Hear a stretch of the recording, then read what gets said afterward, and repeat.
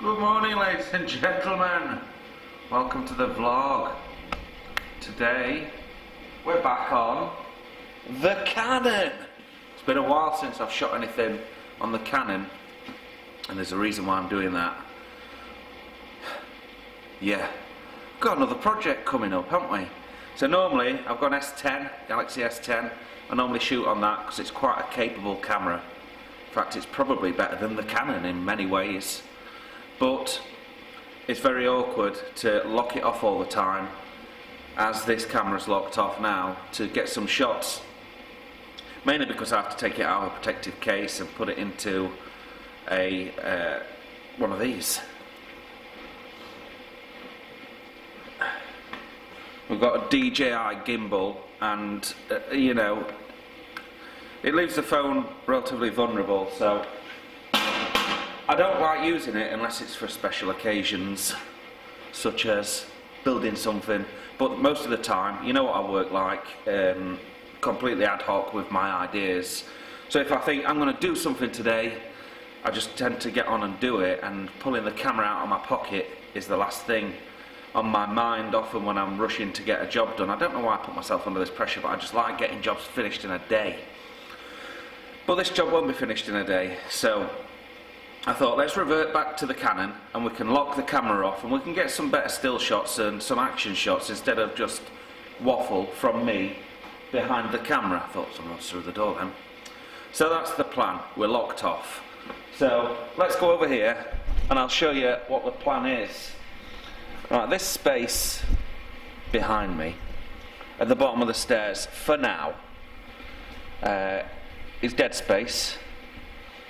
And at the moment I've got this table with all these stainless steel fittings on it, and I've just put it there to see how it looks, and it fits quite well. So I've got to give her a clean down because it's covered in dust from the work that we've been doing recently, and we've got to take all these fittings off. They can live in the kitchen area, they should have their own place anyway, mainly on a tank.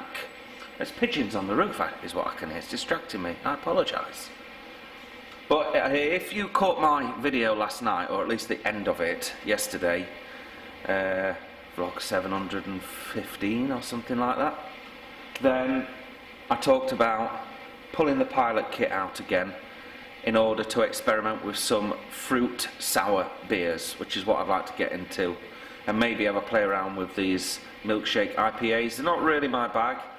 But it's definitely another string to the bow if I can figure it out. So I need somewhere to ferment these beers, and putting them in those white plastic fermenters that we had for the pilot kit previously just don't do it justice. So I've ordered myself a couple of 60-litre Kegland all-rounders from the malt miller. They should be arriving at some point next week, and I've measured them out.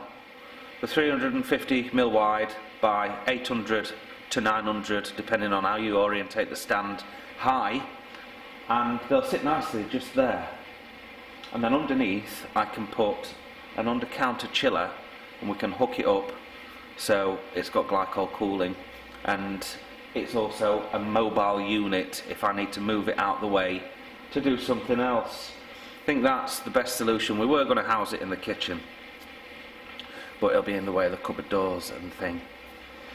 So today I'm going to clean this lot down, but we need to make some space and get rid of certain things in the building that aren't necessarily needed.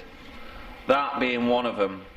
So the slip rollers we don't use very often, and I've modified them now so we can kind of get the fork truck or the pump truck underneath and lift it and move them around. Before we had to drag it around the joint.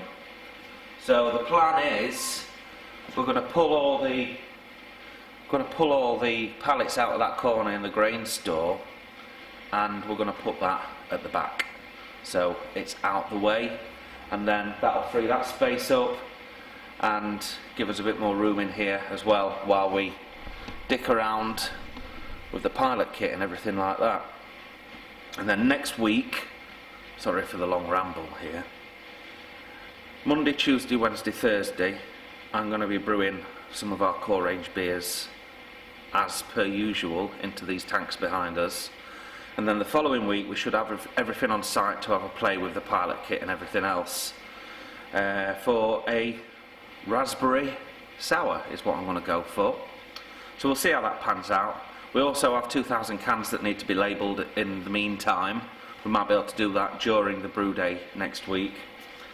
So today's job, oh, and I also want to build a trolley for the CRP pump, so we've got a mobile pump trolley. Might do that today, might not have time, we'll see. So grain out, grain store, slip rollers back of grain store, grain back in grain store, grain out for recipes next week, all has to be weighed out. Clean down table for all-rounder fermenters. Install under-counter chiller with temp control for 2 fermenters. Probably only need the one, but I've ordered 2 so I can transfer from one to the other. So we'll just set it up with the one initially. Pull out pilot kit, fit all ancillary parts, clean down. That can be done next week though, but I'd like to pull it out and put it together. And yeah, just general tidy up and get geared up for brewing again. Because that's what I want to focus on a little bit. Drop all of the maintenance jobs, apart from finishing the tiling at the front of the pub and a little bit of trim and some flashing on the sign. There ain't a lot I have to do in there, to be fair, until the chefs come back and we open the kitchen again, but still, even then, there's very little I need to do. I need to be in here concentrating on making some of the best beer in North Nottinghamshire for our lovely little pub, and that's what I'm going to be doing. More focus on the booze, less focus on the welding, but there will still be welding.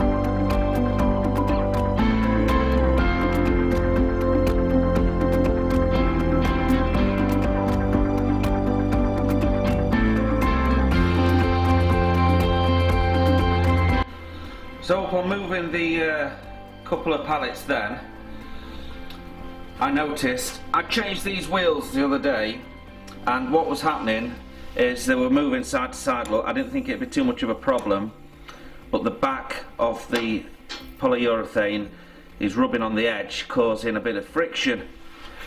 So with the old wheels, they were smaller on the internal diameter and they had these spacers in there. So what I'm going to do is cut these spacers down like this, because there's a different diameter there for the wheels, and pop these spacers back in before I try to lift anything as heavy as that. So I need to just knock some split pins out, put 4 or 5 washers in and put the split pins back in. Not a big job. I'm halfway through it already before I pick the camera up. So just an extra half an hour kind of delay on getting this job done. The moving of the stuff job, I mean. But these things, you know, I'm glad I caught it now while I've got all the tools out and all the pieces from the old wheels, just to make sure that they run perfectly smooth.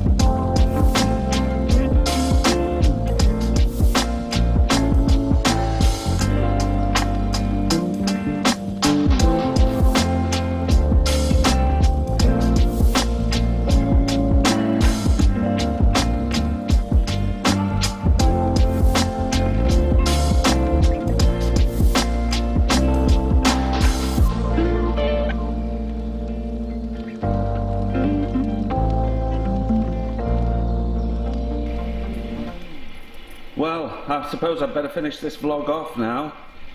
There we go. We've got the pump trolley. As you can see, it's already been in use. So I actually went and had a few beers in the beer garden last night, and we're now on Saturday day, and I'm meeting a few people for drinks, so I won't be making a vlog today, but this is just to finish off Fridays, I guess. So there we go. Managed to make the pump stand. Gemma's cleaned out these tanks for me, but we didn't manage to get the pilot kit pulled out, and I'm in this morning because I'm waiting on a delivery from the malt miller, because they're going to be dropping off the fermenters. I think we're going to stick it here. What do you reckon? I think it'll work there, won't it? So yeah, that's the plan. So we'll catch up with you next week, boys and girls. Thank you very much. Hope you enjoyed the vlog, and we'll see you on the next one. Cheers.